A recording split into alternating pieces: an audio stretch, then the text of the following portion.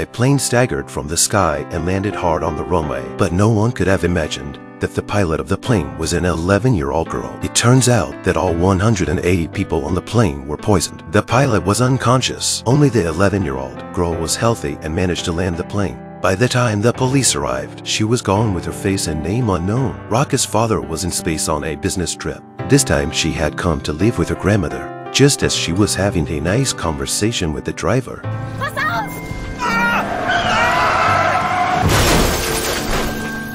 The driver was frowning.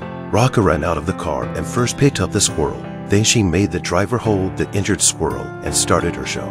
It took her for seconds to avoid the traffic congestion, a perfect side stop that would put even a veteran driver to shame. Rocca followed the directions and found her grandmother's house. It was the first time the two of them met. Grandma was a little uncomfortable with Rocca's hug,